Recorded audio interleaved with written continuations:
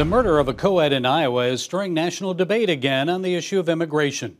20-year-old Mollie Tibbits went missing in mid-July. Her body was recently found in a cornfield. Police charged illegal immigrant Christian Rivera with that murder. The 24-year-old Rivera has lived in the United States illegally for at least 7 years. Conservatives say Tibbits' death shows the need for tougher immigration laws. And even Texas Governor Greg Abbott says the death of citizens like Tibbits is one reason his state has banned sanctuary cities. Well, joining us with more from Washington is Maria Espinosa. She's National Director of the Remembrance Project. Maria, it's good to see you again, but what a tragedy. Mollie was a young American woman about to enter her junior year in college, I'm sure full of hope for the future. So how do you respond to people who say, unfortunately, murders occur regularly in our society? It's no reason to single out immigrants or ban sanctuary cities or prevent people from coming into our country. What do you say? How do you respond to them? Hello, Gary. It's, first of all, our deep condolences go out to Mollie's entire family.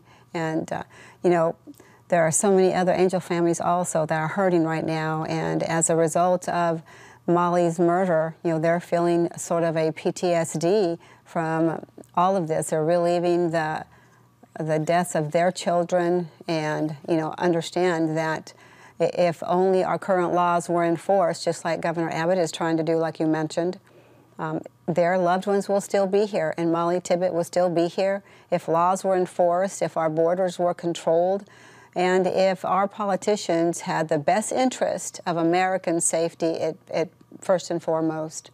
Yes, what a tragedy this was. I can't imagine as a parent losing a child, any child in any way, let alone by murder. So our condolences do go out to that family and our prayers, Maria. But the president's critics say he overreacts. Crimes of illegal immigrants are not as extensive as he suggests, that he's a racist against Latinos and other people of color. So tell us, what is your experience with the Remembrance Project? Well, Gary, the Remembrance Project began in 2009 in Houston because of the sanctuary city policies that my husband, Tim Ling, and I discovered. And this was after the deaths of Officer Henry Canales and Officer Rodney Johnson. And Officer Johnson's wife, Jocelyn, filed a lawsuit against the city of Houston, and that is what caught our attention. And we quickly realized that the mainstream media was not doing its job. If we had not heard about the killings, these preventable killings that permanently separate American families, then the rest of the country had not heard of it. We created the Stolen Lives Quilt banners in a way to honor and memorialize Americans that have been forgotten for so very long. Okay, then, Maria, what needs to be done, then, that is not being done to protect young women like Mollie Tibbits and others? Yes, Gary, it's very simple. We don't need to reform the immigration system. We have a good system. In fact, my father, born in Mexico, came here the right way. As millions of Americans and legal residents enter the country, we asked for permission and we obeyed the laws. We are in a dangerous situation here. Our communities are riddled with crime, MS-13 gang members, and President Trump did not say that every single Latino was a bad person. He said that Mexico was not sending their very best. And we need to enforce the current laws. And President Trump, he needs to do all he can within his power, send troops to the border, double the enforcement, double his force with ICE agents and along the border. And also let's increase their pay because they are putting their lives on the line every single day, not sure if they would return to their families safely.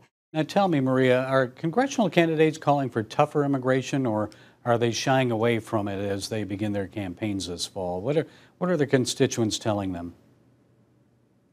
Well, I believe the constituents are telling them exactly what we are, which is enforce current laws and place Americans first. Follow Donald Trump's America First agenda and make sure that they're doing as they promised. And right now, there are so many elected officials on every level of government. As you see, there are sanctuary city policies in cities and also states.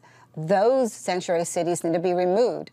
We do not need to be funding sanctuary city policies that are very dangerous, and it's very difficult for the American public to run a business when there's chaos within their communities. Is this an important issue in this campaign coming up midterm?